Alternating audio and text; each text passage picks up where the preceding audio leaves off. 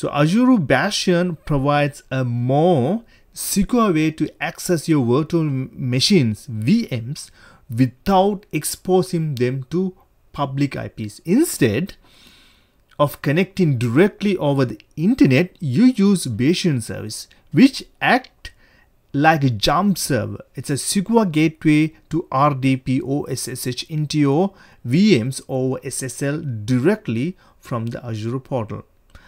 Let me give you a real-world example. Imagine you are managing a production environment with a critical services.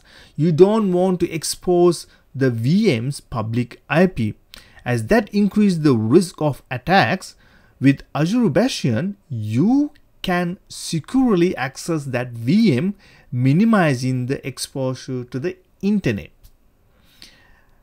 About pricing, Azure Bastion is a paid service and its costs depend on the number of hours it's running as well as the amount of data being transferred.